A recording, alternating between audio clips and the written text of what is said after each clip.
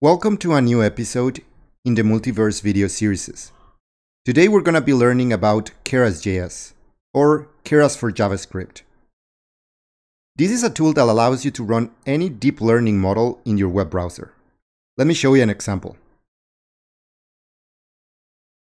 So last year, there was a post in Hacker News on how to create an R Markdown document to actually contain a Keras model inside it that is completely independent from the original model built in R and that can run inside your web browser. And the particular example that we use look like this. It's basically an R Markdown slide which contains an area where you can draw digits, and those digits are recognized using the MNIST dataset and training Keras using a very simple model. So the accuracy of this model is not particularly great. It's just meant to be an example of how you can reuse your models directly in JavaScript. So for instance, we can try to draw a number 0. And this would recognize that the number that we draw is the number 0. And again, the accuracy is actually not that great. We could try to do number 2 and things like that.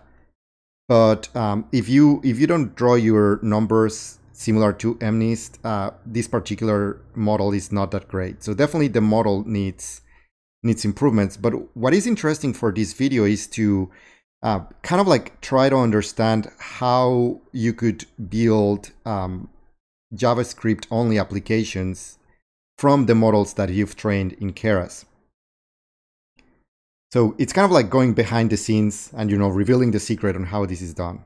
And, I'm sure many of you already figured it out, but like we're going to do it step by step. So the first interesting thing to note is that, if you want more context of this particular example, and in general, I should also mention that there's multiple ways of deploying models in TensorFlow. So you don't need to deploy your models to JavaScript only. You can also deploy them to CloudML. You can also deploy them to, say, RStudio Connect. You can also obviously just use your models locally, and why not? So there's many different ways in which you can actually reuse your deep learning models. You don't need to use them in the browser. Honestly, this is a pretty scoped use case to deploy the models in the browser, but it's also a pretty fun one. So I thought it was worth sharing. If you want to learn more about how to deploy models, there's an RStudio conference talk on how to deploy the models to other services. And this is like a more comprehensive talk that maybe it's worth taking a look. Because today we're going to focus only on deploying models to the web browser. And the magic behind this technology is a JavaScript library called Keras.js. And basically Keras.js allows you to transform a Keras model into a model that is executable in JavaScript with this Keras.js library. So it does all the work for you, transfers the weights, optimizes them, and then allows you to rerun your deep learning model in the browser. There's actually a few examples here. You can play with them in the transcranial.github.io/Keras.js site.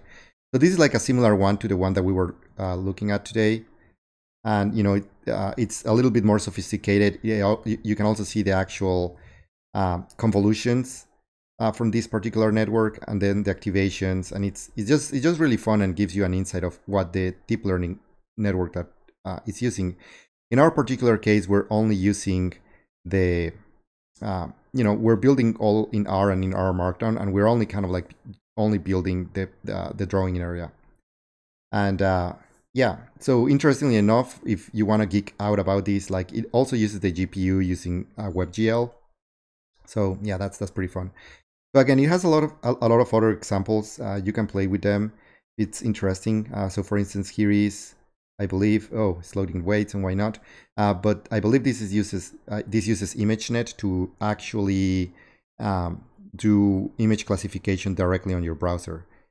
So the thing that is worth mentioning is that nothing is, when you're using these models, it's not it's not actually going to the server, it's actually doing the evaluation in the browser, which it's pretty cool. You could actually try this with other images, and why not, which would be pretty fun. Wonder if we should just copy. I don't know what's going to happen with this. Copy image address. See, so you can also do your custom. Yeah, this is not great. I mean, it's just basically bottle cap. Yeah, this is not great. It's like a half logo, and why not? So you definitely want to like use things that are a little bit more relevant. But yeah, for ImageNet, like the things that it trained, it obviously has good performance because that's what it was trained for. But anyways, this is kind of like besides the topic of this video. The idea of here is that it's giving you kind of like a sense of how you can run models in the browser. So how can you do this from R?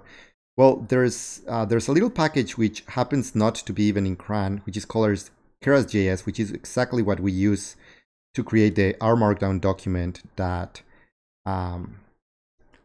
embeds the Keras.js library for you. So you will have to use the remotes package to install this library and install from GitHub. So in this case, you want to say RStudio Keras.js.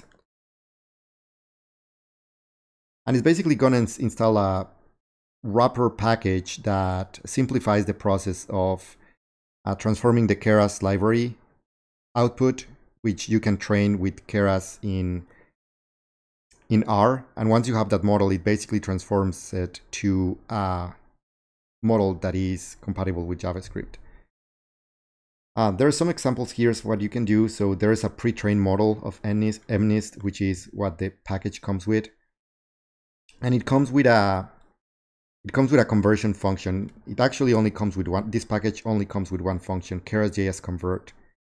So you want to execute this, and basically what this creates is it transforms the model. It gives you a Keras-MNIST bin file, and then what it's going to do is just show you a little preview.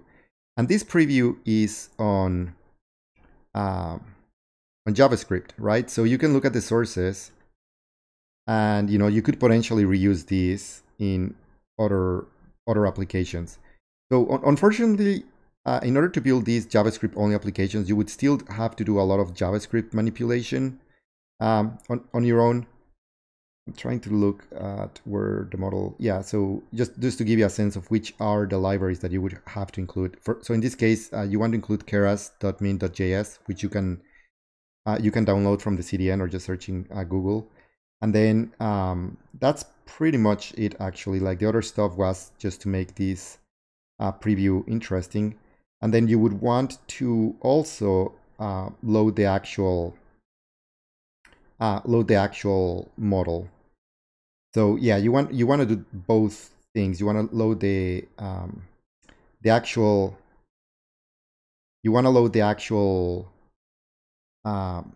Keras.js library, and you also want to load this particular bin file, which is the keras-mnist.bin.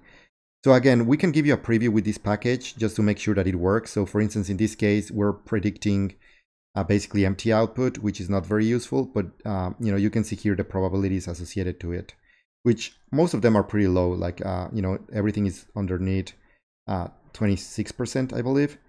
So mostly, the model is not recognizing anything because this is not an actual digit from MNIST. And oh, I forgot. Yeah, here you can have the actual code snippet that you can just copy paste and post it on your website, and basically will give you this one. However, like this is not really interesting. This is not a user interface that like any people would be interested in using. Like no one is going to change the weights in this way. So realistically, you need to also use JavaScript in order to pass the correct values to the predict function. So for that, there's another package which it's on CRAN, and it's an HTML widget that we also use in this particular video. So we can say install packages pixels, and what this is going to do is basically install another package, which is an HTML widget that allows you to capture digits. So we can look look at the package exactly here, and just take a look at how this looks like. And again, this is a particular package that you can use anytime, and it just happens to be an HTML widget to help you recognize these digits. It doesn't do much apart from, you know, it gives you the actual matrix that contains that particular image, which is great.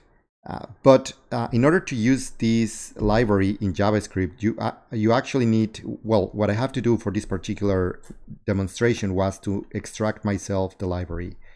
So again, this is all open source, and I believe the the license, almost sure is, it might be Apache or even an MIT license. Let's see. Yeah, it's just MIT. So you can do basically whatever you want with this repo. So you can go to the widgets folder, and you can look at the library, and you could potentially copy it, which is just kind of like a Canvas application that does that, which is pretty much what I did in this particular R Markdown demo. What I did is basically, if you want to look at the sources of any of the RStudio conference, previous RStudio conference talks, you can look at those under this repo. And kind of like what we can do here is just kind of like create this exact same R Markdown file, which the things to notice is that it's using xaringan to create the presentation. And it uses a couple of things. It uses the JavaScript pixels.js kind of like digit capture support for just for capturing the digits. And it also uses the Keras.js library that I just mentioned. And that's pretty much it. Then you need to have a little script to plug those two together, the output from one widget to the other one. And this needs to be made manually for this particular case. You can also actually build a Shiny application that doesn't use everything, that doesn't use Keras.js, and that's going to be much easier to build.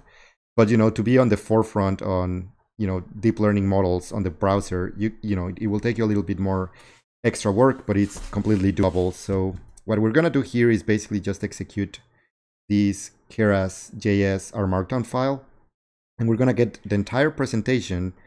But one of the slides, it's basically this embedded model, which is able to recognize to some degree the actual digits.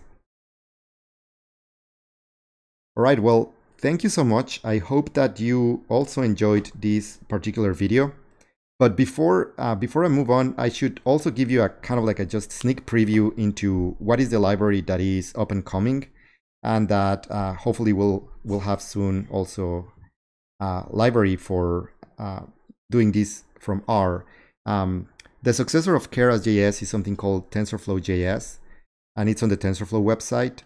And if you had to execute this by hand, it's not that terrible. It's mostly just one single comment that you can use to convert your model, and it works in a similar way. You give it a TensorFlow model, and it outputs a JavaScript model with a associated TensorFlow.js library that you can embed. So maybe we'll leave this for a different video, but it's good for you to know if you're planning to invest a lot of time in Keras.js. You should also probably look into TensorFlow.js. All right, well, thank you so much. Hope this gave you a broad overview of how to execute deep learning models in your browser, and we'll see you next.